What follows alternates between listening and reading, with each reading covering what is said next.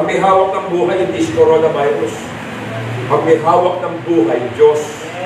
Tandaan niyo yun. Huwag niyo katatakutan. Yun tama sabi ni Pastor Jay.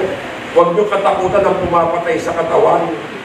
Coronavirus, pumapatay sa katawan. Huwag mo katakutan yan. Katakutan mo yung Diyos. Pumapatay ng kaluluwa yun.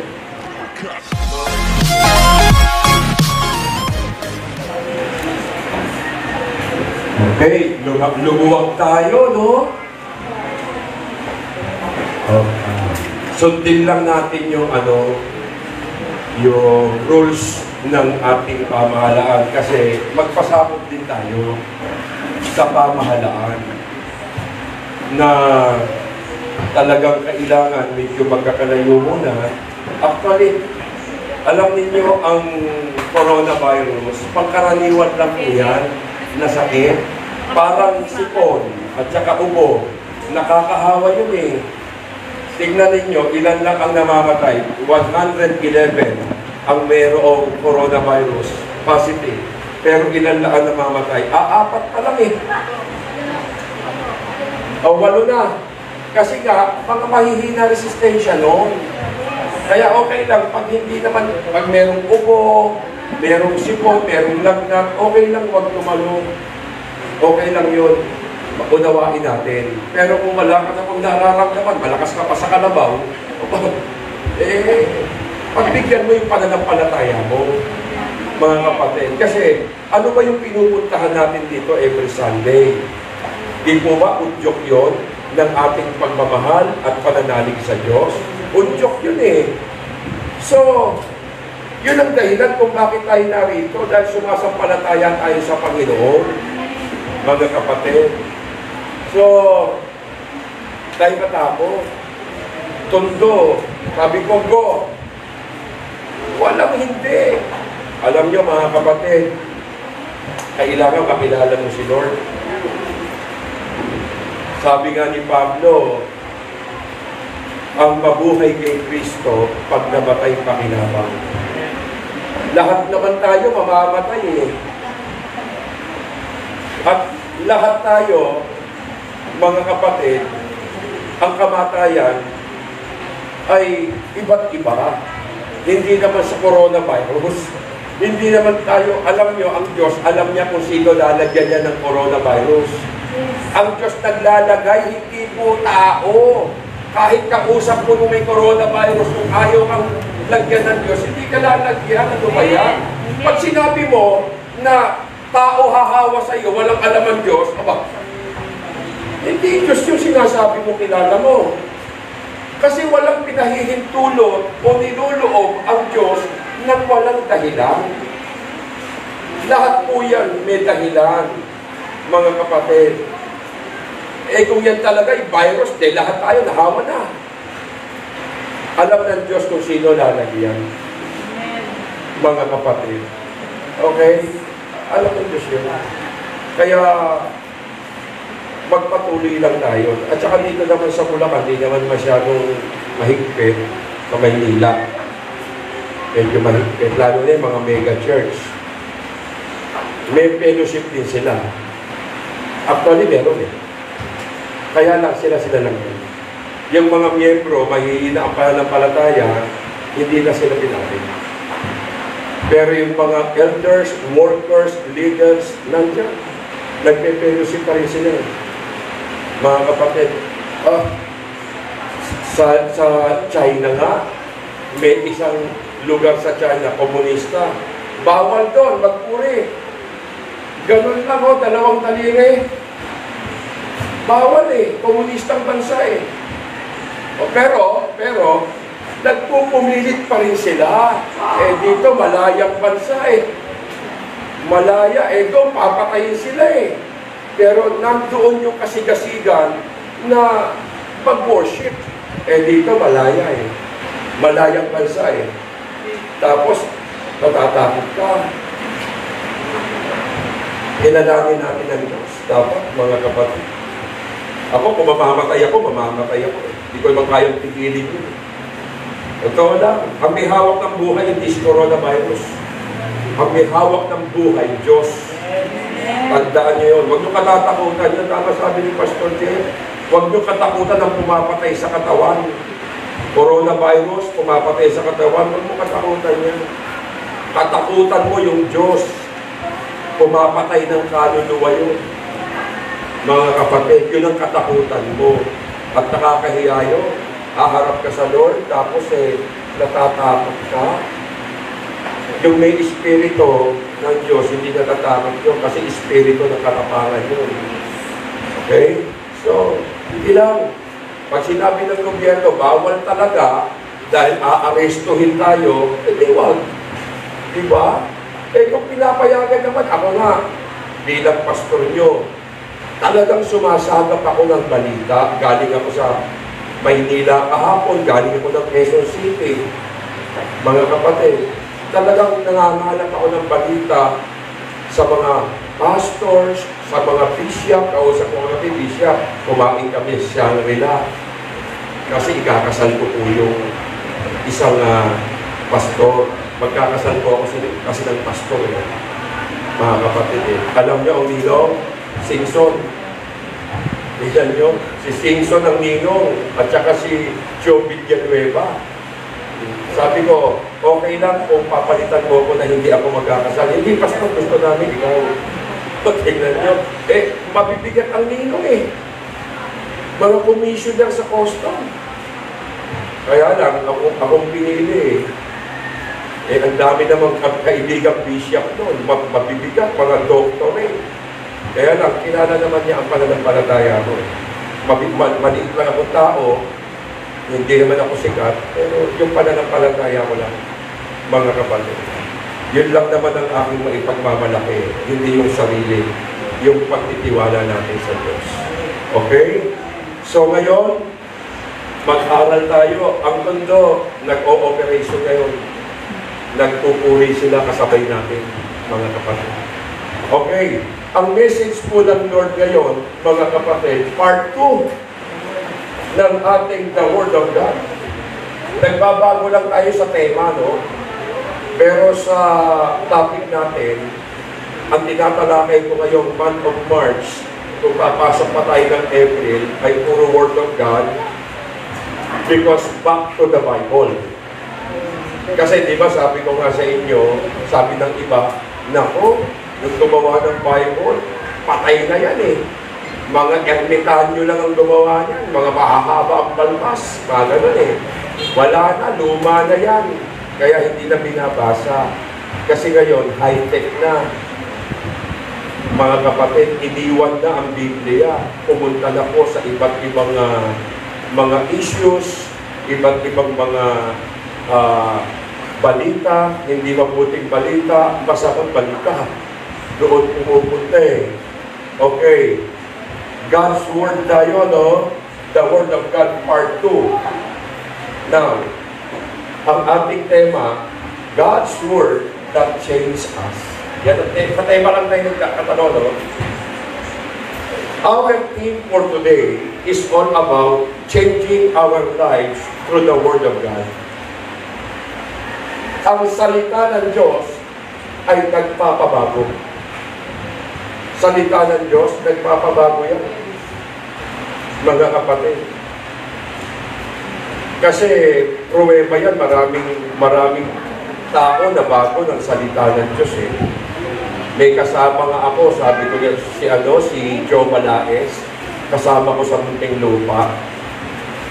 13 pinatay na bago buhay. Alam nyo, sintensya, isang pitay, isang habang buhay, isang 100 years. Pero alam nyo, criminal yun Pulang-pula mata nun. Kasi nung nakulong ako sa, nakita ko siya yung mata niya, mga kapatid, pula. At walang nakakalapit doon. Pero alam nyo, nung pumasok po ang salita ng Diyos sa kulungan, nakilala niya si Lord. Through Mami Olga, maliit na babae lang. Missionary ang nagkalat ng salita ng Diyos sa munti. Pati sila Bigbong Crisologo, si Mami Olga lang ang ginamit. Babaeng matanda Amerikana. Oo, pati sila Bingbong Crisologo, sila ang ginampanan ni Joco Diaz, Coach Belica. Isa lang ginamit, babae. Oo, kaya babae. Kagamit-gamit kayo sa salita ng Diyos. Mga kapatid, ang naknabuli nila, laki isda, Jobalais. Ang daming tato, hanggang dito. Hanggang doon. Walang lugar sa katawan ng walang tato. 28 years sa munting lupa eh. Pero na makarating ang salita ng Diyos, dinurog eh. Walang matigas sa salita ng Diyos. Wala lambutin talaga. Kaya nga, ang salita ng Diyos nagpapabago. Truth na po yan, mga kapatid. Kaya the problem is, Heraclitus says, the only things that is constant is change. Ang nananatili lang daw na nagbabago yung salitang pagbabago. Ang nananatili lang na ng pagbabago yung word na pagbabago. Yun lang ang nananatili, yung salita. Wala namang nananatili pag sinabi, pagbabago na ako. Talagang good na talaga. Habang buhay, wala namang ganito. Tingnan mo yung panahon natin, pabago-bago. Natatapos lang ng taglagas, tagdami, di ba? Ngayon, tag-araw, dapat marami na tayong electric fan eh. No? Mag-electric fan tayo, dapat meron na dito. May praise God, may nag-prophecy. Sister Billy, may darating lang. Hindi nag-amen ko eh. Ako amen ako doon. Amen po ba? Amen. Yun lang. Okay, so, tag-araw. Ano sunod na? Tag-ulan. Taglamig ulit. Sa pabago-bago. Hindi na nanatili. Na tag-puro tag-araw, tag-araw, hindi. Moda. Yung moda, yung kasuotan. Pabago-bago. Nung araw, ang suot ng babae, Maria Clara style. Di ba? Mahabaan eh. Mahabaan. Pag nakita mong sako, sasampalin ka. Wala pahabaan eh. Yung malalaki dito. Pero pabago-bago panahon eh. Nagbabago rin moda. Kapatid, ngayon, paiklian na. Paiklian. May ikli na. Humahaba nga sa ibaba, pagdating sa taas, humababa. Kamuntik nang makita ang pulkang pinatubo at pulkang taal. Dati ang biyak ng palda, isa lang eh. Dito lang oh. Maliit lang yun. Maliit lang eh. Ngayon, 5 na. 1, 2, 3, 4, 5. Hindi yung pang-5 eh. Tingnan mo. Pabago-bago, no? Walang nananatili, mga kapatid. Sa Christian, dati active. Ngayon, inactive. Dati nag-iikapo, ngayon inakupo. Dati pala-atin, ngayon pala-absent. Dati mainit, ngayon malamig. Hindi talaga nananatili eh, mga kapatid eh. Bakit? Sapagkat yung salita ng Diyos ang atin dapat pag-usapan eh. Kaya nananatili lang nananatili lang ng pagbabago yung word. Ngayon, ano ang dapat pabago sa tao? Ano ang dapat pabago?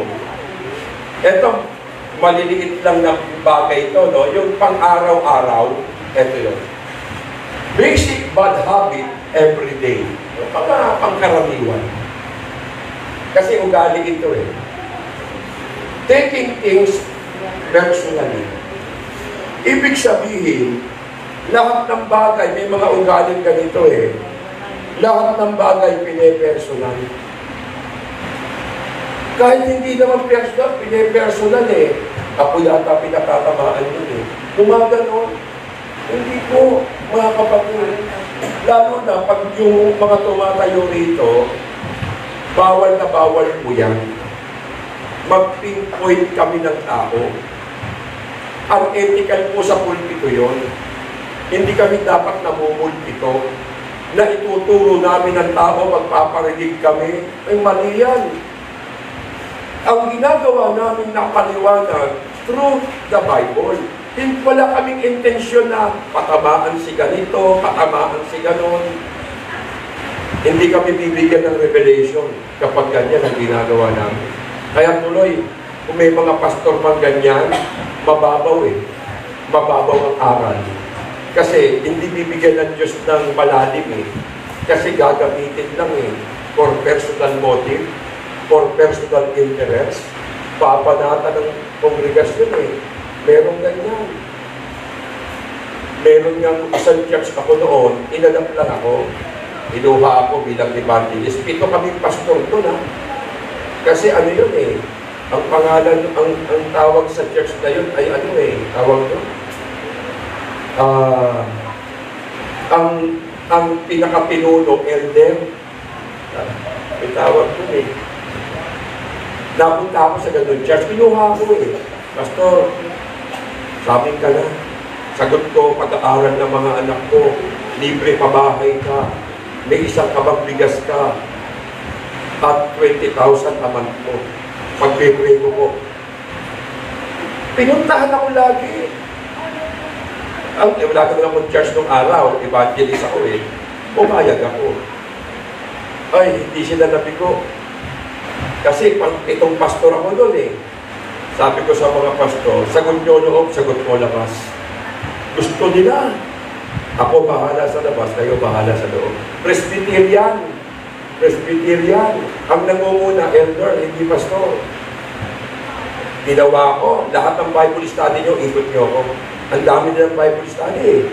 Okay. Pabayaan nyo po ako, magpuprosada ako dito. Lahat, nag-crusade ako. Napuno simbahan hanggang labas. Nagbulungan ng pastor. Inriticize ako. Nainggit sa akin eh. Pag di ko rin sila pinatatayo sa labas. Kasi po, hindi po kayo evangelist. Pastor po kayo eh. Kasi nakita ko po kayo kung paano mangaral. Talagang pastor na pastor kayo. Preacher po kayo. Ako po kasi evangelist. Alam ko po ang likaw ng tao sa labas. Alam ko kung paano ko makakapasok sa puso nila. Nagkrusada ako sa loob ng pinakahuli sa loob ng church eh. Ay, abaw! Kaya lang may mga pastor ingitero eh. Wala naman akong ginagawa, masama eh. Nag-resign ako. Kasi pinagkaisahan ako eh. Meron pa nga, pinriti ko ako. Sabi ko sa kanya, tinawagan ko eh. Pero humingi muna ako tawad sa Diyos. Lord, sorry ha. Pagsasalitaan ko lang itong pastor na to. Tinawagan ko, sabi ko sa kanya, Pastor, ba't mo ko sinisiraan sa mga kapwa-pastor? Sabi ko sa kanya gano'n. Pag bumalik ako sa mundo, uunahin kita. Sabi sa akin, didimahan na kita. Sige, tara. Sabi ko sa kanya, nag-resign ako. No? Presbyterian eh. Ang mga pastor, robot, masusunurin ka ng mga elder. Although, ano ka? Suportado. Kaya hindi ako makagalaw eh. Napakahigpit eh. Hindi ako dito. Sabi ko sa Lord, hindi ako dito. Hanggang na malaya ako nakakapangarap. Okay? Kaya natin nyo mga kapatid, hindi pwedeng personalin ang lahat ng bagay. Yung sinasabi namin dito, huwag mong iisipin, pwede personal kami ni Pastor eh. Kahit kasi sa inyo, na may mga bagay na narinig, hindi po personal. Isang ugali yan na meron tayong negatibong pag-iisip. Alam nyo kung anong tinetake niya? Shabu. Diba? Pag nakatake ng shabu, tamang hinala, yun. Oh. Holding in the past. Yan, ugali din yan. Dapat paguhin. Nakahold pa hanggang ngayon sa kanya ang nakaraan. Hindi na makamove on. Mag-move on ka naman. Yung boyfriend mo, may apo na. May apo na ngayon at nandiyan pa rin sa'yo. Oh, tagal-tagal na eh. Past is past. Okay? Huwag mong dibdibin ang mga nangyari. May panibagong yugto ng buhay. Ugali din yan, mga kapatid, mapagtanim. Okay? Always checking FB. Ano yan? Nauubos ang oras ka FB. Bato-bato sa langit, ang tamaan, hindi na siya nagiging productive. Sayang ang oras at panahon sa mga bagay na wala namang kabuluhan. Tignan mo, nalulugod ba ang Diyos sa'yo? Wala ka ng oras kung dinandoon ka na eh. Yung FB, kaysa sa Word of God, wala ka ng panahon sa salita ng Diyos eh.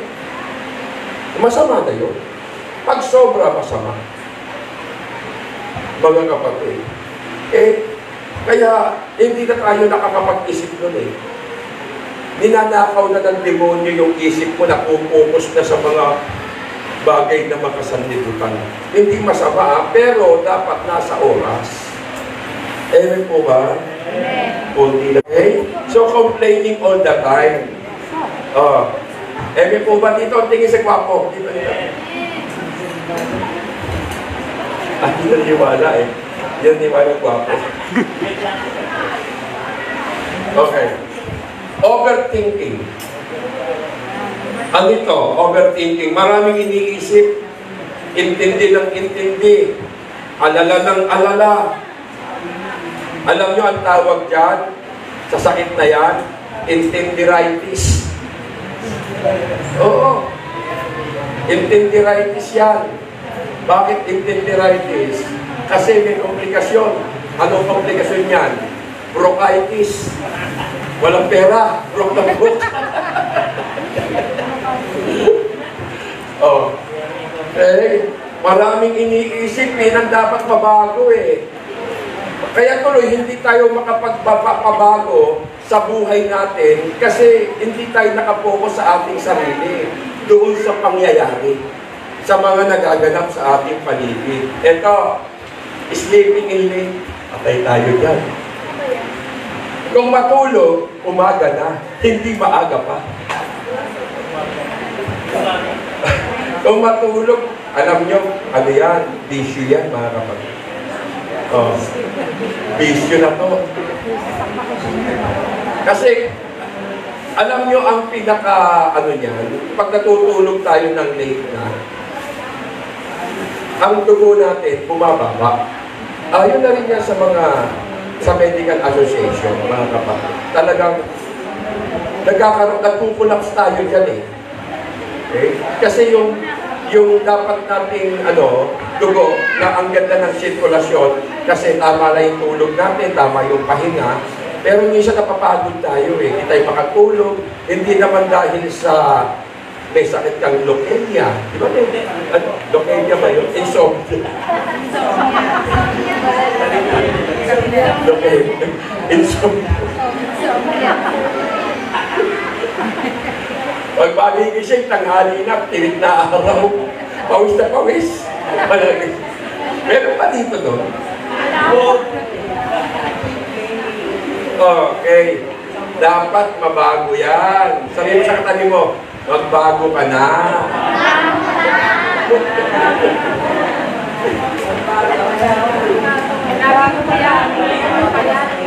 Ano pa? Dapat mabago. Not living in the moment. Hindi nabubuhay sa kasalukuyan. Ganito yan. Nabubuhay sa past. Alam nyo, sa past, maraming regrets. Totoo eh. Diba? Ang daming regrets nabubuhay sa future, kaya maraming worry. Paano bukas? Ganun eh. Yung pang wala pa ang pasukan, yun pa, nag-iintindi ako paano yung pag-tuition ng anak ko, pambili ng gamit. Wala pang Pasko, iniisip ko, Chibuena na. Ano pa na ngayon? March pa lang. Pakakimkim sa anak, inaanak, di ba? So, ikaw yung gumagawa ng ikatatakot mo eh. Yung anxiety, yung fear, yung doubts. Yan eh. Dapat mag-isip tayo sa present. Huwag sa past, huwag sa future. Bahala na si Lord doon. Mga kapatid, ang intindihin natin yung ngayon. Yung ngayon, yung bukas hindi mo alam eh. Because the Bible says, the book of Proverbs 27 verse 1, huwag mong ipaghambog ang araw ng bukas sapagkat hindi mo alam ang magaganap. Huwag mo nang alamin yon dahil hindi mo malalaman. Hindi mo alam, baka bukas may coronavirus na. Hindi mo alam, bukas baka tapos na yung coronavirus. Nagtakda pa lang hanggang April 10. Tama, 14? 14. Kanina nga tumawag sa akin yung ikakasal ko sa Pande. Ano siya sa April 4. Pastor, i-postpone ko yung iusok ko. Bakit? Tatamaan ng tatamaan po ng tawag to? Ha? Oo, tatamaan. Sabi ko, okay lang yun. Pwede naman yan, basta shoulder sa recognition. Hindi po yung mga ninong. Mga ninong kasi, mga taga-Maynila hindi makakapasok. Puro big time pa naman ang ninong baka hindi makabawi sa handa. Ganun din. Ay, ito. Postpone nila, no? Oo. Pero hindi po rin nila rin Saan? kasal po nila rin sa Ay, postpone. March 23 po ba? Hindi. Oo, March 23. Malapit na. Hindi, malay natin. Yung nagaganap araw-araw, baka pull out na yan I-pull out na yung hindi coronavirus yung baka i-pull out na yan Dismiss na na. Mag-pray lang natin. Ang kailangan lang kasi ni Lord, magpakumbaba ang tao. Amen! Manalangin at magpakumbaba. Yun lang talaga kailangan. Kasi marami na mga tao ngayon, taas-taas na Trying to please others. Ito dapat ipabago sa atin, Lahat ng ginagawa niya, nakabase sa sinasabi ng iba. Lahat ng iniisip niya, kumbaga, approval ng iba, yung mga desisyon niya. At saka yung iniisip niya, baka ano sabihin ng iba Baka may masabi sila sa akin. Yung mga ganun ba? Yung parang hindi siya makapag-decide kung hindi niya ikukonsulta ito sa iba na hindi naman dapat. Kasi minsan personal mo na yun Ikaw ang dapat mag-decide Pero bakit kailangan ibang tao? No? Kaya tandaan natin mga kapatid, huwag natin isalang-alang yung sinasabi ng iba. Kasi may sarili kang buhay. Conforme naman niya sa sitwasyon Panindigan ka sa sarili mo. Dapat meron kang paninindigan. Mga kapatid. Okay? Ganun, huwag tayo nakikinig sa kung ano-ano. Makinig ka sa Panginoon. So ito lang, mga basic lang ito na dapat mabago sa tao. Kaya lang ito matindi. Ang tindi, ang lakas ng impluensya ng social media ngayon. Bakit, mga kapatid? Hindi na nakapokus ang tao sa pagbabago niya. Nakapokus siya sa mga bagay na ito. Sa social media, internet, television, radio, newspaper, magazine, Twitter, mga ganyan Doon siya nakatingin, doon siya nakabase, mga kapatid. So, maraming nai-impluensyahan tuloy na ugali. Katulad yan. Maraming na-impluensyahan ng kadenang dito. Ay, oo. Na-impluensyahan ng probinsyano. Oo. Anak ni Inday, anak ni Biday. Hindi ko ano. Oo. Tsaka na-impluensyahan ni Vice Ganda. Wawawi, tsaka wawawi. Diba? So, totoo yan, mga kapatid.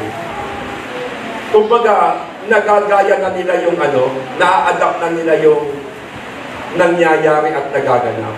So, lalong lumalala ang tao. Wala nang patungo sa pagbabago. Nalalayo ang tao sa salita ng Diyos. Tingnan ninyo ha, mag-isip kayo, mga kapatid. Kasi kung di tayo Kristiyano, no problem eh. Wala tayong pakialam sa pagbabago eh. Pero kung tayo Kristiyano, mga kapatid, dapat hindi tayo maapektuhan ng ating social media. At ito hanggang ngayon, baka nag-check pa kayo ng horoscope nyo. Naku po, huwag nyo gagawin yan. Yung nakabase yung destiny mo sa horoscope. Yung bang sa kapupunta, sa palengke, pakipili mo nga ako ng dyaryo, basta hanapin mo doon yung may maliit na portion. Ano yun? Horoscope. Tignan mo, ito sinasabi ng bituin. Oy, hindi naman nagsasalita bituin eh. Tignan nyo yan. Tignan nyo mga kapatid ha. Baka na-influensyan tayo ng tarot. Tarot card. Tsaka yung punsoy. Huwag kayong maniniwala dyan ha. Dapat daw ang pintuan nakatapak sa araw. Para pagbukas ng pinto, pasok ang blessing. Anong verse? Tandaan ninyo, hindi natin alam kung minsan pumapasok na tayo sa pain ng demonyo. Why? Because horoscope are evil. Followers of Jesus are not to read or find interest in aspect of astrology. Hindi natin hinahanap ang ating kapalaran o yung kinabukasan natin sa mga astrologista at horoscopes. Horoscopes are form of divination for seeing the future. Kasi doon natin hinahanap eh. Ano kaya ang kapalaran ko ngayon? Baka sabihin kung sino na mapapangasawa ko at kung sino magiging boyfriend ko. Tapos sinabi doon, no? Mag-ingat. Nakalagay doon, mag-ingat eh. Mag-ingat sa mga batuhan. Bato at saka sa apoy. Pag may bato, nagiging bato to. Mag-ingat. Apoy at mag-ingat. Ha? Tapos mag-ingat daw sa tulay. Hindi dumadaan sa tulay. At saka sa bato, hindi dumadaan. Bakit? Kasi yun daw ang tanda na mamamatay siya eh. Eh isang araw na sagasaan, patay. Alam niyo pangalan ng gulong? Bridgestone. Yung pala yung dapat ingatan yung gulong. Pampira. Oh. So, which scriptures condemns many times? Talagang kinukondena ng scripture yan. Lalo na pag-aaralan natin ng horoscope, mga kapatid. Sa Bible kasi yan eh. Bawal yun. The stars cannot interpret. Hindi po talaga mag-i-interpret ang bituin na ito sinasabi ng bituin mo. Your future is all just a satanic trick. See? Satanic trick yan.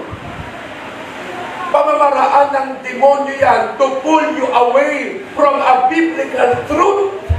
Para hindi ka maniwala sa Bible. Paniwalaan mo yung horoscope. Oh, and leave your mind open to demonic suggestion. Na-open yung isip mo. Hindi mo alam, demonic suggestion yan, demonyo yan na payo. Demonyong payo yan. Instead, we are to only seek after God. Yun ang hanapin mo eh. The one who truly knows your future. Sa Kanya natin matatagpuan ang ating kinabukasan. Sabi nga 37:4, hanapin mo sa Diyos ang kaligayahan mo at matatagpuan mo ang iyong pangarap sa buhay. Ganun eh. Huwag kayong magpapahuto sa horoscope. Ako dati nagbabasa ako ng horoscope eh. Kasi Virgo ako eh. Ha? O, at saka nakalagay September 22 talaga. Malapit na birthday natin. May mag-boyfriend. Sabi ng lalaki, pangalan ang tawag niya, babes. Anong horoscope mo? Sabi niya sa babae, girlfriend niya. Sabi ng girlfriend, anong horoscope? Yung kapalaran mo. Ako sabi ng lalaki, ako kasi cancer ako eh. Ha? Cancer ka? Eh ikaw, almoranas ako.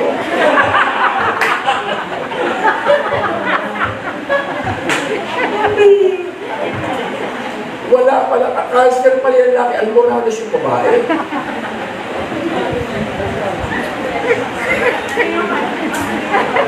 Listen. What's your thoughts? Bantayan mo ang isipan mo because for they become words. Lalabas yan sa bibig mo. Kung ano iniisip mo, lalabas yan sa bibig mo. What's your words or they become action? Magiging kilos mo na yan. Yung inisip mo, sasabihin mo, and then magiging kilos mo na yan. And what's your actions or they become habits? Ano yun? Nauugalian mo na, gagawin mo na lagi eh. Habits mo na yan eh, mga kapatid. And then, what's your habits? For they become character. Yan na mismo ang magiging pagkatao mo.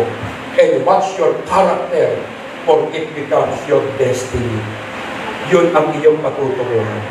Nagsimula lang yan dito. Ang kahahantungan mo, kamatayan o kaya buhay. Kaya, bantayan mo sarili mo. Baka nakasakay ka na sa balat ng mani.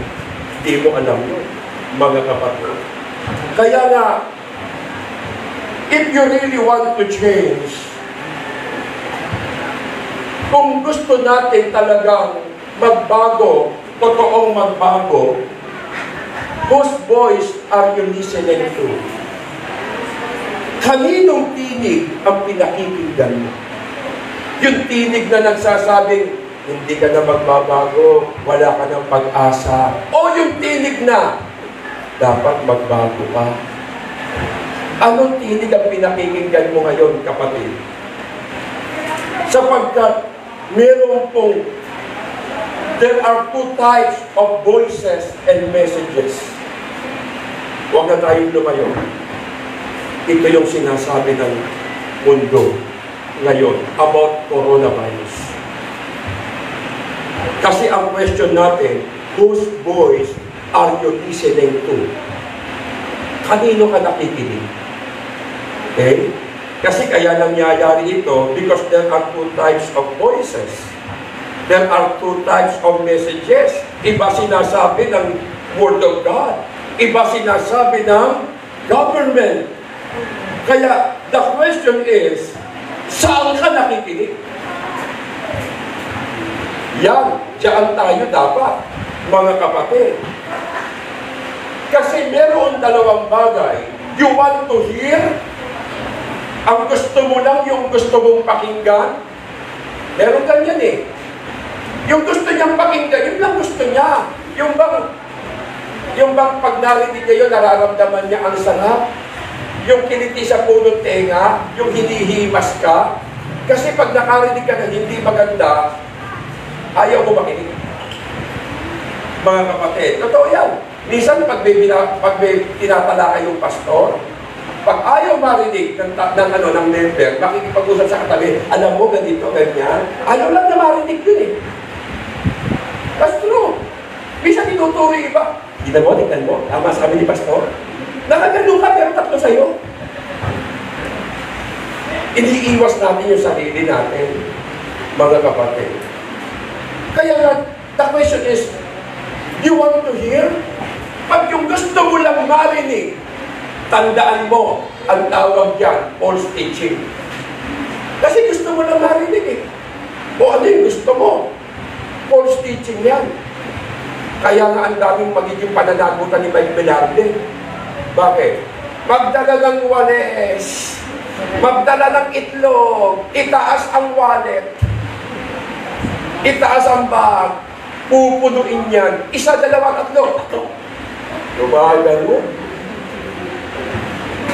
Wala naman sa Bible yun eh. Sabi ng tao, yay, amen, amen. Eh wala sa Bible. Kasi lang gusto nilang marinig.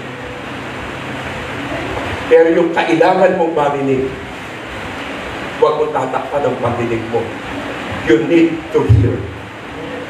Pag yung kailangan mong marinig, ang tawag dyan, true teaching. At mga kapatid, yun ang dapat nating marinig.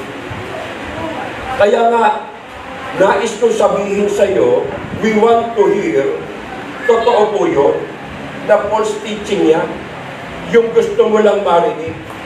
Kami dito mga pastor, akala nyo ba nangangaral kami sa inyo?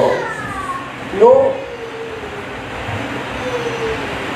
Kung mayroon man sa inyo na nagsasabing tinamaan ako, kami muna yung unang tinatamaan bago po kayo. At hindi kami pwedeng umiwas sa mga revelation ng Diyos na ituturo namin kasi hodang tamaan kami sapagkat hindi kami ang gumagawa ng mensahe. Sinasabi ng Panginoon sa amin yung dapat naming sabihin at kasama po kami sa pinagsasabihan ng Diyos. Hindi namin isineset aside ang aming sarili para masabing hindi kami kasali dito. Mga kapatid, hindi namin pwedeng iwasan kahit kami po ang tatamaan. Actually, kami unang nasasaktan. Kami unang nakukonvict dito. Hindi na pwede namin, ay, hindi ko ito sabihin kasi tatamaan ako rito. No. Hindi pwede yun. Kapag may mga ganyan tao, ayaw sabihin ng totoo ay tatamaan siya, false teacher yun. Huwad na pastor po yun. Tandaan ninyo. Huwad na pastor. Listen. Jeremiah 23:16. Ganito ang sabi ni Yahweh na makapangyarihan sa lahat. Huwag ninyong pakikinggan ang mga propetang nagpapahayag sa inyo. Bawang kasinungalingan lamang ang sinasabi nila. Ang mga pangitain kanilang sinasabi ay katang-isip lamang nila at hindi nagmula sa akin. Pero talagang ganyan, pastor. Mga ngaran po yan, pero sa sarili lang nilang haka-haka. Walang Bible verse. At kung may Bible verse man, hindi konteksto. Hindi talaga yon ang sinasabi at nilalaman. Kundi pinulot lang eh. Tapos binato sa tao. Iba naman ang interpretation. Kung babalik ka sa Bible, hindi naman yun ang sinasabi. Ginamit lang yun para personal niyang maitago ang kanyang sarili. Mga kapatid, minsan masakit talaga ang salita ng Diyos. Because the Word of God is like a medicine. Para itong gamot na minsan pag tinik mo, ang pakla.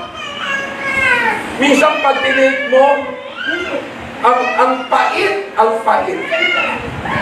Pag tinitake natin, diba? Minsan sinusuka mo pa nga. Ganyan ang salita ng Diyos, parang gamot. Pero, pag tinig mo, mapait, mapakla, nakagagaling. Tingnan mo yan. Kaya, huwag ninyong pakikinggan ang mga propetang nagpapahayag sa inyo ng kasinungalingan. Ano yun? Tinatago yung sarili niya. Kapatid, lahat tayo dito, dapat malaman ang totoo. Palagi nilang sinasabi sa mga taong ayaw makinig sa akin, magiging mabuti ang inyong kalagayan. Totoo yan. Sabi ng mga pastor, Magiging mabuti kalagayan nyo, magtrabaho lang kayo. Magnegosyo kayo, magsikap lang kayo. Magiging maganda buhay nyo. Mababago kalagayan nyo sa buhay. Hindi totoo yun. Kahit na business-minded ka, kung wala ka sa Diyos, kapatid, kahit na success ang work mo, ang business mo, ang profession mo, kung wala ka sa Panginoon, hindi maaayos ang buhay mo. Kaya tignan nyo, may nagtuturo ganyan. Palagi sinasabi ng mga bulaang propeta, bulaang pastor, sa mga taong ayaw makinig sa akin. Magiging mabuti ang inyong kalagayan. Sinasabi pa nila sa mga ayaw tumalikod sa kasalanan, hindi ka daranas ng anumang kahirapan. Sabi yun eh. Nako, patawarin ka naman ng Diyos eh. Hindi ka daranas ng dilubyo, hindi ka daranas ng trahedya, hindi ka magbabayad dyan. Yun ang sabi. Pinapaasa yung tao eh. Subalit isa man sa mga propetang ito hindi nakakakilala sa Diyos. Nagsasalita sila para sa kanilang sariling opinyon at idea. Wala man lamang nakarinig sa kanyang pahayag o sumunod sa kanyang utos. Kaya malaki pananagutan ng mga nangangaral dito. Kaya mga kapatid, masakit man tanggapin, kailangan tanggapin ang katotohanan. Sapagkat ang sabi ng Bible, mas lalo pang kasuklam-suklam ang namasdan ko sa mga propeta sa Jerusalem, sabi ni Yahweh. Sila'y nangangalim niya ang mga sinungaling. Pinapalakas pa nila ang loob ng gumagawa ng masama. Kaya wala nang tumatalikod sa kanyang masamang gawain. Yan ang pula ang propeta. Mga kapatid, yung bang pinalalakas ang loob ng mga gumagawa ng masama, okay lang yan, gawin mo yan. Papatawarin ka ng Diyos. Gawin mo yan, mapapatawad ang Panginoon. Pinaasa mo tao sa hindi katotohanan. Hindi po eh. Kaya tuloy, wala nang taong tumatalikod sa kanyang masamang gawain. Kasi sinabi ng pastor, papatawarin ka ng Diyos, papagpatawad, mahabagin ng Panginoon. Oo. Pero napupuno rin ng salot. Naging katulad na sila ng mga taga-Sodom at Gomorrah. Kaya nga mga kapatid, sa panahon natin ngayon, ito na yun. This is the last generation. This is the last days. Why? The book of 2 Timothy 4:3. Sapagkat darating ang panahon. Anong panahon yan? Ngayon yan. Tingnan nyo ha. Ngayon yan. Hindi na sila makikinig sa salita ng Diyos. Hindi na sila makikinig. Sa salita na ng pastor sila makikinig. Sa salita ng propeta sila makikinig. Sa halip, susundin nila ang kanilang hilig. Yung hilig nila sa buhay. Maghahanap sila ng mga tagapagturo na walang ituturo, kundi ang mga gusto lamang nilang marinig. Pag ayaw nilang marinig, lilipat sa ibang church. Bakaling mangalan si pastor, doon kami nangingiliti ng puno tenga ko. Kapatid,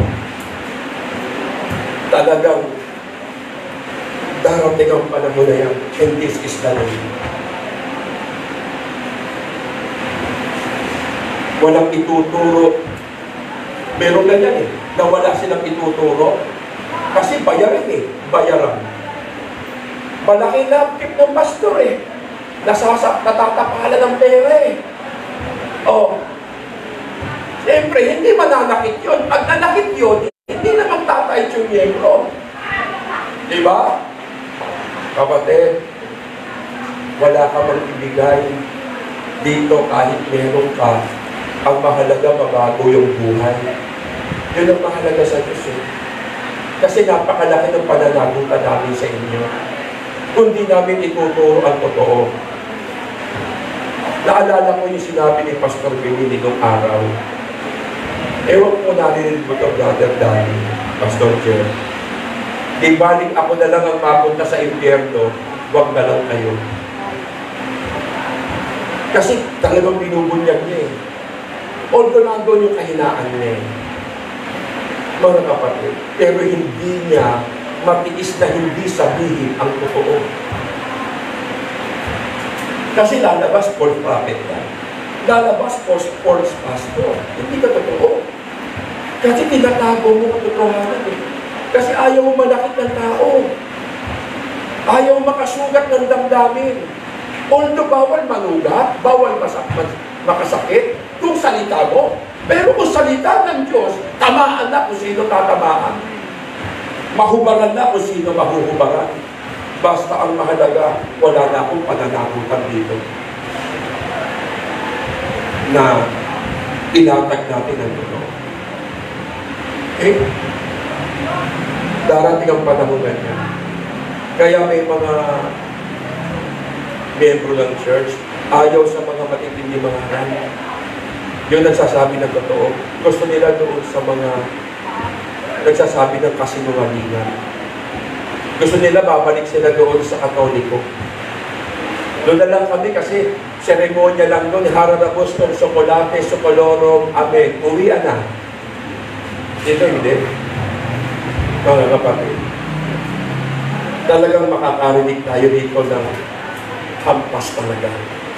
At hindi kayo ang unang nakahampas. Kami pong mga nagtutulong. Malaki ang magiging pananagutan namin kapag hindi namin sinabi totoo.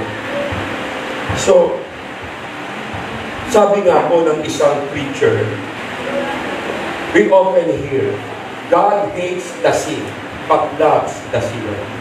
Yes, that's true. Mahal ng Diyos ang makasalanan, kinabubuhian ng Diyos ang kasalanan. Tama. But, R.C. Sproul warns, ano sabi niya? Don't take a lot of comfort in that sinner.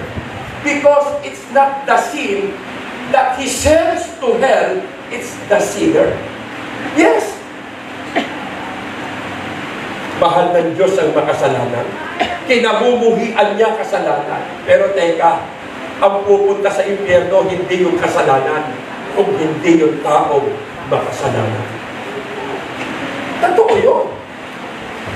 Pero hindi kasalanan ang pupunta sa impyerno eh. Yung taong makasalanan. Kaya nga mga kapatid, tignan nyo ha. Sabi ng Bible, kung nananaginip ang isang propeta, dapat niyang sabihin ito'y panaginip lang. Huwag niyang i-voice out sa kongregasyon, ito sabi sa akin ng Panginoon. Hindi. Nanaginip po ako. Ito po sinasabi ng Lord sa panaginip ko. Dapat i-confirm mo. Mga kapatid, kung ano talaga galing pa sa vision mo, pangitan, ito panaginip lang. Ngunit kung narinig niya ang aking salita, ipahayag niya ito ng buong katapatan. Narinig ko ito eh. Nabasa ko ito eh. So ano ibig sabihin? Ipangaral ko. Ng buong katapatan. Hindi ito panaginip. Yung sinasabi ko sa inyo. Kung nananagin na isang propeta, dapat niyang sabihin ito'y panaginip lang. Pero, kung narinig niya ang aking salita, sabi ng Panginoon, ipahayag niya ito ng buong katapatan. Walang labis, walang kulang. Kung ano ang kaugnayan ng ipa sa trigo. Ano ibig sabihin niya? Ipa sa trigo. Yung ipa, ito yung sinusunog after the harvest. Pag-ani ng palay, nung araw wala pang treasure ha, ipapagpag yun. Ngayon, ihiwalay ang mga butil. Tapos, ilalagay yun sa bayuhan. Babayuhin ang babayuhin para maging bigas. Ihiwalay ngayon, pag inilagay nyo sa ano yun, bilao, ano tawag ito? Tinahipan, ano? Hindi na inabot ang kabataan yun, hindi sila makaka-relate eh. Hinahipan So, humihiwalay ang ipa doon sa bigas. Kung ano kaugnayan sa ipa, ng ipa doon sa trigo. Ang trigo, yung bigas. Yung ipa, ito yung sinusunog. After the harvest, susunogin na, wala nang pakinabang yun. Pero ang kinakain ng harvester, yung trigo, yung laman. Anong ibig kong sabihin, mga kapatid? Yung mga words na mga false pastor, false teacher, false prophet, yung mga salita nila, yung mga words na yan, mga ipalang yan eh. Yung galing sa kanya, ipalang yun eh. Okay? So, dahil kapag dumaan ka sa mga pagsubok, pinanghawakan mo yung ipa, babagsak kang kasama ang mga ipa na yan, yung mga false prophet. Pero, yung words ng Lord, ang pakikinggan mo, kasi sabi ko sa inyo kanina, ano ba pinakikinggan mo? Yung sinasabi ng gobyerno o sinasabi ng Diyos? Sa sarili mo. Ano mas malakas ang tinig sa'yo? Yung sinasabi ng gobyerno, nakalat na ang coronavirus, baka mahawa kayo. Yung ba sinasabi ng Diyos sa'yo? Ipa yun, kapatid, ipa. Pero sinasabi ng Diyos sa'yo, anak, ngayon po higit na dapat mong patunayan ang pananampalataya mo. Ngayon higit mo dapat patunayan, ngayon mo lang patutunayan. Saan natin patutunayan ang pananampalataya natin? Saan? Sa ganitong sitwasyon, sa ganitong pagkakataon, sa ganitong kalagayan na may pinagdadaanan tayong katakot-takutan. Nakakatakot, ngayon ka dapat magpatotoo sa Diyos. Lord, di ako matatakot yan. Tutuloy ako sa iyo kasi may tinig ka sa akin. Meron kang salita. Yun ang panghawakan mo. Sapagkat ang salita ng Diyos, heaven and earth will pass away, but my word will never pass away. Jesus says. Okay. Yung salita ng tao, ano sabi ni Pedro? Hindi ko kayo pakikinggan, ang pakikinggan ko yung Diyos. Sabi ni Pedro, dati nga eh. Tinatuan niya si Kristo kasi wala siyang Holy Spirit. And after the baptism of the Holy Spirit, Peter, courageous and immovable, tumapang siya. Tumapang. Ang kailangan mo lang, babaptize ka ng Holy Spirit. Panghawakan mo yung salita ng Diyos, hindi salita ng tao. Kapatid, isa lang ang prinsipyo ko sa mga. Sinimulan mo, tapusin mo. Totoo yan. Dapat ang pastor nyo, ganun. Ang pastor ng JC Man, mamatay sa mamatay. Hindi ko ako takbuhin tao. Hindi mo ko kayang takbuhin. Pero marunong akong gumana. Marunong akong makinig. Pero kung may paraan, gagawa tayo ng paraan. Huwag lang natin maipakita sa Diyos na tayo po ay umuburo. Mga kapatid, ligligan na po, binibistay na po ang mga Kristiyano ngayon. Kung sino malalaglag, yun ang wala po kaligtasan. Pero yung mananatili sa bistayan, nakakita kayo sa construction, mayroong bistayan ganyan, pag pinanahan ng buhangin, may natitira doon eh. Yung hindi kasya sa screen, na mga bato-bato, natitira, di ba? Ano nalalaglag? Maliliit. Ganon din. Yung maliliit na pananampalataya, laglag yan. Ang makitira yung pananampalataya. Hindi po ba? Yun ang pupunta sa ipinangako ng Diyos. Yun ang pupunta sa pinangako ng Panginoon. Tayo matatakot. Jeremiah 23:29, my message is like a fire. Yung salita ng Diyos parang apoy. announces the Lord, it is like a hammer that breaks a rock in pieces. In Tagalog, parang apoy ang aking salita. Ito, at katulad ng martilyo, dumudurog sa malaking bato. Pag-aralan mo mga kapatid kasi nandito tayo sa Word of God Ang topic natin, Word of God. Now, the Word of God is like a fire and is like a hammer. Parang apoy, parang masok ang salita ng Diyos. Tignan natin mga kapatid. Sa fire muna tayo. Brings light. Alam nyo, yung araw, yung bituin, di ba ang liwanag niyan? Pati araw, liwanag niyan. Lahat ng bituin, ang property niyan, apoy. Yes, kung nag-aral kayo, ako hindi ako nag-aral, pero nag-research ako. Ang property ng mga bituin, apoy. Pati yung araw, apoy yan. Apoy yun Kaya mainit yan mga kapatid. Kaya lang yung araw na pangalan sun, yung bituin na pangalan sun, malapit sa atin. Kaya akala mo, ito yung pinakamalaki. No! Hindi lang pinakamalaki. Maliit lang yan. Kung ihahalin tulad sa napakarami, bilyon, trilyon, quadrilyon, quintilyon, wala ng bilang ng mga bituin sa langit. Kasing dami ng buhangin sa dagat. Ganyan karami bituin. Puro apoy yan, puro apoy lang. Yan ang nagbibigay ng liwanag. Because fire brings light. Nagdadala ng liwanag. David says, salita mo isang tanglaw, sa akin ay patnubay. Yung salita, salita. Sa landas kong daraanan, liwanag na tumatanglaw. Yung salita. Tama. Yung salita ng Diyos is like a fire. Nagsisilbing liwanag sa ating buhay. Kaya yung iba, nasa tinatawag na darkest moment, nasa dilim na hinaharap sa buhay. May mga pinagdadaanan dilim.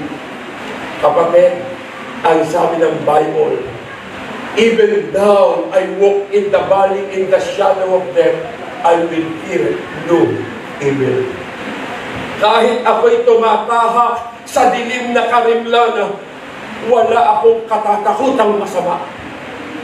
Bakit? Because God is with you. Anong sabi ng Panginoon? Hebrew 13:5, you will never leave me, nor forsake me.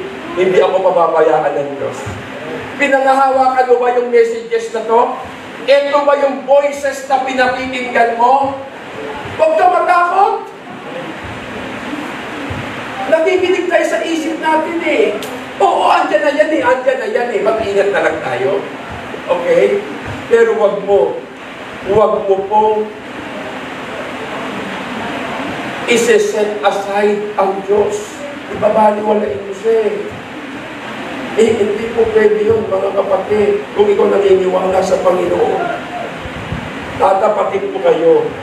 Walang ipinapangako ang Diyos sa atin na hindi tayo daranas ng ganyang epidemya sa ating bansa. Hindi pinapangako ng Diyos sa atin na hindi tayo daranas ng gutom, ng pagsubok, ng pag-uusig, ng karamdaman. Walang ipinapangako ang Diyos. God does not promise a storm-free life. Wala. Rather, He promises to make us storm-proof life, that in the midst of the storm, you can be at peace. Ito lang ang pinangako ng Panginoon. Sa gitna ng bagyo, bibigyan kita ng kapayapaan. Bibigyan kita ng kapanatagan. Bibigyan kita ng katiwasayan. Yan ang pangako. Hindi sinabi ng Diyos, hindi ka dadaan sa bagyo. Hindi sinabi ng Diyos, hindi ka dadaan. Dadaan tayo dyan. Mga kapatid, actually, bago tayo makapasok sa kaharian ng Diyos, dadaan muna tayo sa maraming kapighatian sa buhay. Yan muna ang ating pagdadaanan. Kaya nga yung salita, apoy yan eh. Kung nakapasok sa puso mo, salita, nag-aapoy sa puso mo yan, kapatid. Sapagkat ang sabi po ni Jeremiah, ngunit kung sasabihin kong kalilimutan ko na si Yahweh, at hindi na ako magsasalita para sa kanyang pangalan, para namang apoy na naglalagablab sa aking kalooban ang iyong mga salita, apoy na nakakulong sa aking mga buto. Yun ang Word of God. Yun ang salita ng Diyos. Kapatid, tas hindi ka kung tiisin ito, ngunit hindi ko kayang pigilin pa. Kapag ang salita ng Diyos napasok sa puso mo, mag-aapoy ka, aalab ka, iinit ka sa paglilingkod sa Panginoon. Tandaan mo yan, sapagkat yung salita ng Diyos, apoy yan na nagbibigay ng init sa ating pananampalataya. Ay, hindi ka magdadahilan. Sayang, mga kapatid. Yung dapat na may pinatutunayan tayo sa Diyos. Ito na yung pagkakataon. Ito na yun na pinakahihintay mo. Lord, dito ko patutunayan sa iyo. Ito na yun. Maghanap tayo ng panahon kaya natin patunayan ang pananalig natin sa Diyos. Kaya nga sabi ng Bible, the book of James 1:2, magala kayo kapag kayo'y dumaranas ng iba't ibang pagsubok. Bakit? Bakit ka magagalak? Sapagkat praise God dito sa ibang ibang pagsubok, dito ko patutunayan sa Diyos ang aking pagmamahal sa Kanya. Ang aking pananampalataya, kaya dapat nagagalak ka.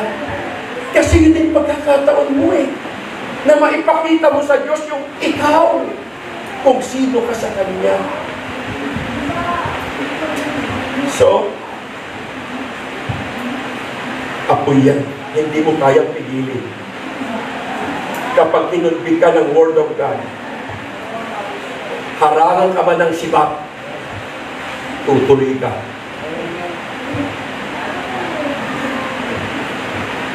Babalik tayo. My message is like a fire. Announces the Lord, it is like a hammer that breaks a rock of pieces. Parang apoy ang aking salita, katulad ng martilyo, dumudurog sa malaking bato. Kaya nga mga kapatid, eto na. No? Katulad ng martilyo, dumudurog sa malaking bato. Just like the movie of Thor. Nakapanood kayo ng Thor? Okay. Pag hindi niya hawak ang martilyo, mahina. Pag hindi niya hawak, mahina. Wala siyang lakas. Helpless. Yan to eh. Kung nakapanood yan, mga kapatid, may napupulot din tayo dyan eh. Napakahina niya. Kasi nang bumagsak siya sa lupa, mga kapatid, bumagsak siya, wala yung martilyo, wala yung maso. Hindi niya hawak eh.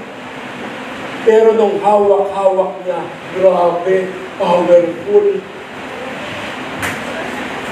Sige na, lumapit na, ang lalapit. Pag ginalo sa lupa, pa! Eh, talsika ng tao. Palapan niya, talsika. Sa lupa pa lang yun. Ang lakas, lumilipat niya eh. Oo, siya lang nakakabuhan. The Word of God is like a hammer. Connection, makinig kayo. Mga kapatid. Sabi dito, the Word of God breaks every mindset. Yung salita ng Diyos ang dumuduro sa bawat maling kaisipan. It breaks every sinful pattern. Kaya durugin ang kasalanan mo in our hearts and in our minds. Yung salita, eh paano kung wala yung salita? Sino maglilinis ng buhay mo? Wala eh. Kaya kayang basagin ng Diyos yan eh, ng kanyang salita. Kaya kapag patuloy mong pinakinggan, patuloy mong binasa, mineditate ang Word of God, ito mangyayari sa'yo. Binasa, pinakinggan, mineditate. Kapatid, walang kayang basagin ang salita ng Diyos. Kayang basagin ang all stone heart, magiging new heart. Dati, eto tayo eh. Yan tayo dati. Ang tigas. Marami pa rin hanggang ngayon. Hindi man lang makapagpakumbaba. Isa sa pag-worship, ito lang eh. Stone heart pa yan. Magpabasag ka na, mga kapatid. Gusto ng Diyos basagin ka. Pero sino babasag yan? Yung Word of God na papasok sa puso mo. Yun lang ang babasag dyan. Pero kung di makakapasok, mananatili kang bako, mga kapatid. Diba? May kanta yan eh. Kasing tigas ng bako ang puso mo. Bakit kaya? Oh, bakit kaya? Bakit? Ngayon, malambot na. Pag nakapasok ang Word of God sa puso, lalambot ka. Lalambot ka. Makapagsalita ka lang ng hindi tama. Sorry po, Lord, sorry po. Dati, wala lang. Palamura ka. Puto kutsita, puto sa ikaw, puto bumbong. Kung bibili lang ng 5, isang mura mo, 5. Aba, milyonaryo ka na ngayon. Pambira eh. Di ba? Ang bigat eh. Kaya nga mga kapatid, dati puro PI tayo, PI, ngayon PG. Hindi parental guidance. Praise the Lord. Ngayon praise the Lord eh. Hindi ka mga praise the Lord. Why? Bato ang puso mo hanggang ngayon. Nakaka-praise the Lord lang tayo kasi malambot na eh. Nakaka-hallelujah tayo kasi malambot na eh. Diba? Mga kapatid, may word pa nga tayo eh. May words pa tayo. Kung hindi lang ako born again, basag ang mukha mo sa akin. Buti na lang born again ako. That's true. Yun talaga totoo eh. Kasi alam mo sa sarili mo yun, mga kapatid. Pag may salita ka ng Diyos, mapagpakumbaba ka tao. Ang dali-dali mong magpatawad kahit napakabigat ng kasalanan ginawa ng tao sa iyo. Pastor Peter Tanji, yung kanyang daughter at the age of 15 years old, kinahasa ng 7 lalaki. Raised by 7 men at 15. Joy Tanji Mendoza on forgiveness and hope in Christ. 7 lalaki pinagpasapasahan. Pinasok ang bahay nila. Si Pastor Peter Tanji habang nangangaral sa Bible study, yung pamilya niya nire-rape. Napakabigat. Wala ka namang ginagawang masama. Pero bakit nangyayari ito sa iyo? May rason. May dahilan. Sila kita dahilan? Ako kitang-kita ko eh. Mga kapatid, kitang-kita ko dahilan. Hindi aksidente yan. Yung ginawa sa kanya ng 7 lalaki, permissive will. Pinirmit ng Diyos. Dahil ang gusto ng Panginoon makita sa puso nito kung talagang ito'y may shepherd heart. May pusong pastol. Nang humarap sa korte, pinaba ng mag-ama ang forgiveness. Nagpatawad sila. Lumipas ang ilang buwan, isang taon. Ang CCF na dating kaliit-liit lang, boom!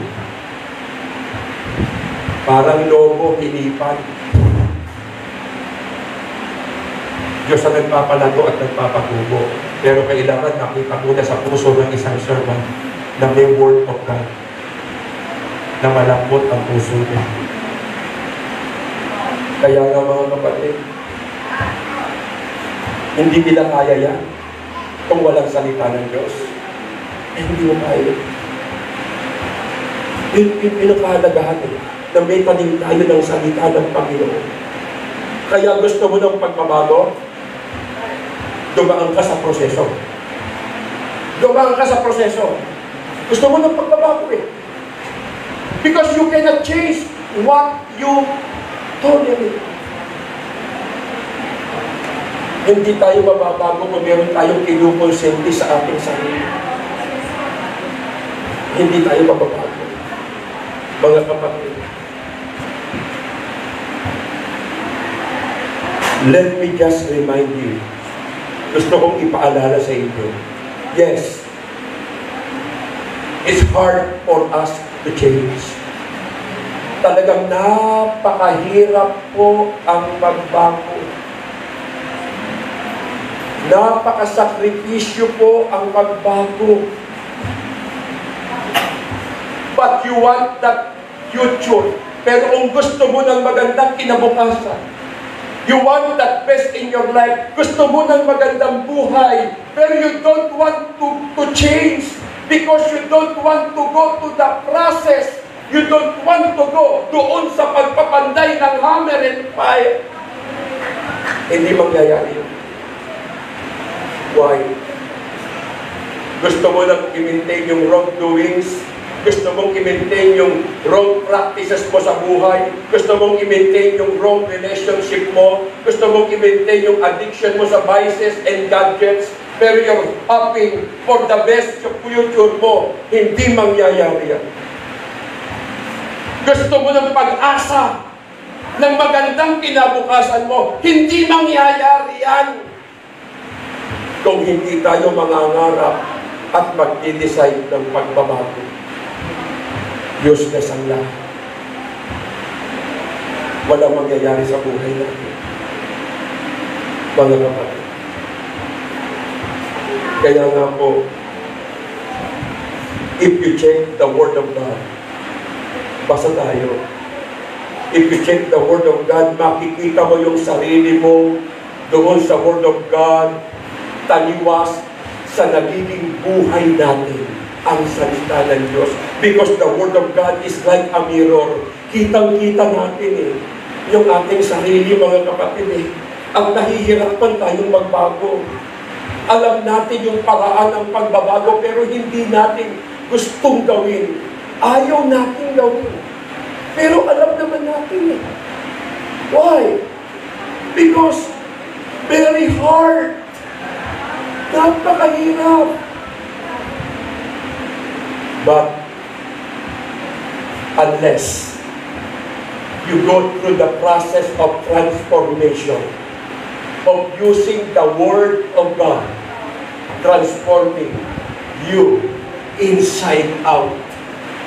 Kapag sumama tayo sa proseso ng pagbabago, at ang ginamit natin salita ng Diyos, babaguhin tayo mula sa loob, palabas. Transforming you inside out. So, we all want to change.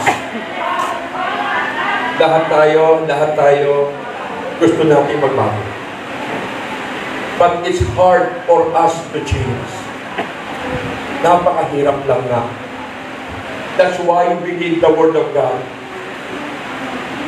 that can truly bring us lasting change.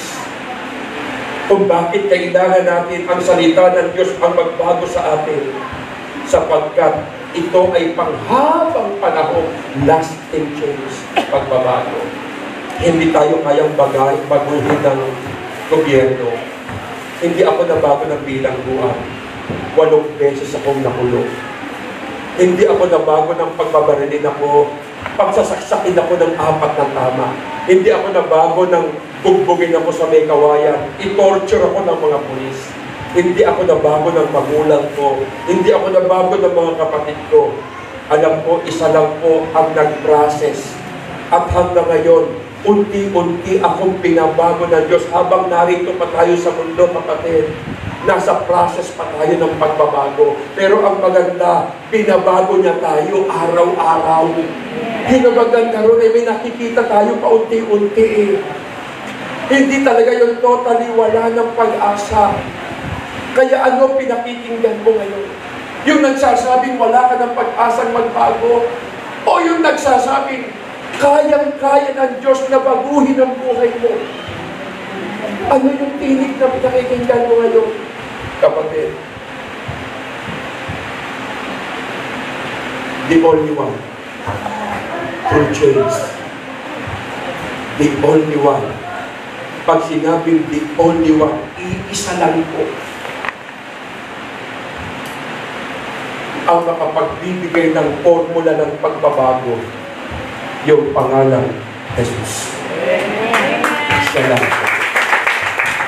Because if anyone is in Jesus Christ, He is a new creation. Bago. Sabihin mo sa katabi mo, kapatid, magbago na tayo. Kaya ba natin sumakay sa proseso ng pagbabago? Kaya po ba natin? Let's stand.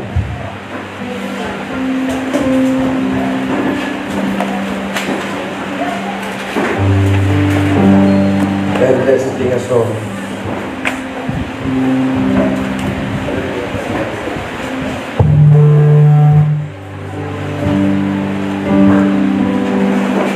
Hallelujah.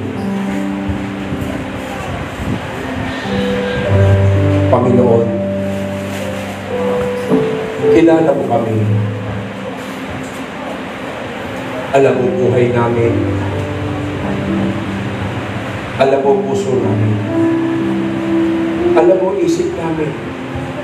Alam mo nakaraan namin. Alam mo ang kasalukuyan. Alam mo ang darating. Wala kami maitatago sa iyo, Panginoon. Batid mo ang aming buhay. Hindi pa man kami sumisilang sa mundong ito, kilala mo na kami. Panginoon, salamat po na bagamat hindi kami karapat-dapat na tawagin mong iyong anak, tinawag mo kaming anak. Hindi mo kami karapat-dapat maglingkod sa iyo sa dahilan alam namin may karumihan kami, pero tinanggap mo kami. Hindi kami qualified, pero kinwalified mo kami, Panginoon. Lord, nais po namin pumasok sa proseso ng pagbabago, sapagkat kailangan po namin na patuloy na makasunod sa iyong kalooban. Minsan kasi nakakapagod na eh. Minsan nahihirapan na kami. Sapagkat alam namin sa aming sarili, narito ka sa aming puso. Alam namin sa aming sarili na wala kaming maitatago sa iyo, Panginoon. Alam namin ikaw nakakaalam ng lahat sa aming buhay. Forgive us, Lord. And I'm very, very sorry for everything. Patawarin mo kami. Tulungan mo kami. Gusto namin magsimula. Ikaw lamang makagagawa nito sa aming buhay. Papasukin mo sa kaibuturan ng aming puso ang iyong salita, sapagkat ito lamang ang makagagawa sa amin ng tunay ang totoong pagbabago.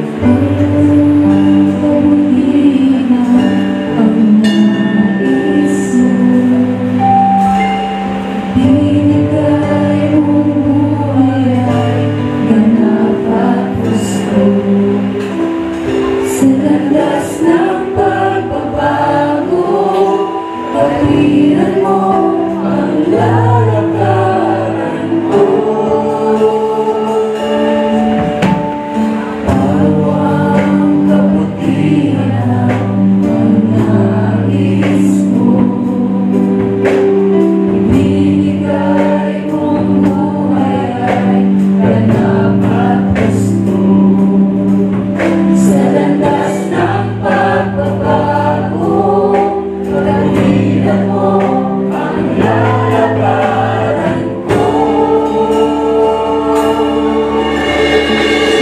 ang kabutihan mo ay magpakailanman. Ikaw ang simula at katapusan. Hindi ka na mamaliw, katapatan mo'y walang hanggan. Ang kabutihan mo'y magpakailanman.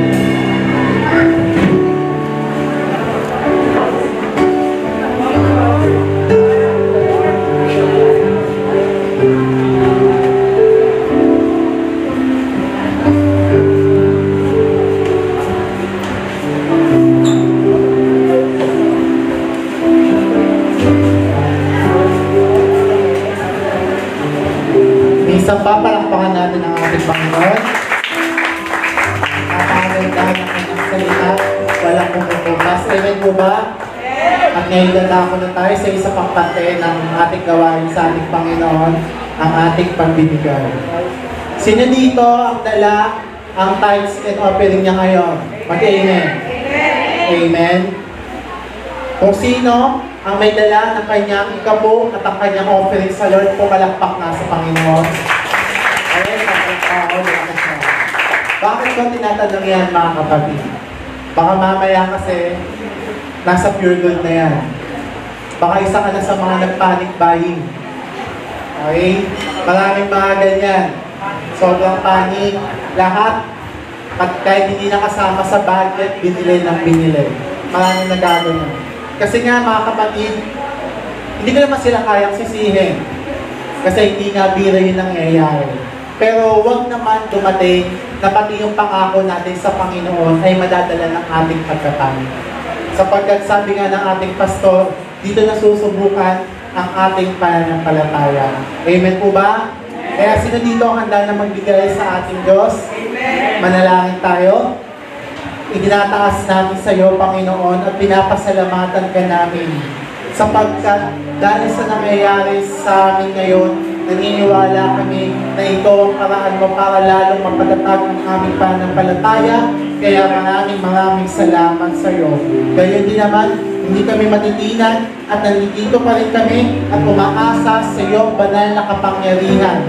Na kung ano man po ang aming pinagdadaanan, ito ay malalagpasan at malalagpasan namin. Tanggapin mo, Panginoon, ang hain namin sa iyo na alam namin na sa iyo din ang galing. Ikaw na po ang bahala na magpala sa bawat isa sa aming Panginoon at ikaw na rin po ang bahala na magtama ng aming motibo. Kaya sa iyo na po ang pinakamataas na pulit parangal sa pangalan mo, Jesus. Amen. Bigyan po tayo ng malakas na palakpak para sa Panginoon. God is good! All the time! Naniniwala po ako na talagang Word of God na napakinggan po natin ngayon. Ito po yung nagbigay sa atin ng kalakasan po sa ating pananampalataya. No? Na saktong-sakto po, ano? Na talagang yung pinagdadaanan po natin dito sa mundong ito ay di maganda. Pero napakaganda naman po yung Word of God na napakinggan natin na talagang lumalakas ang ating loob. Tumatapang po tayo. No? At nare-realize natin na talagang dapat po napapatunayan natin yung ating pananampalataya sa Panginoon sa mga ganitong mga senaryo ng ating buhay.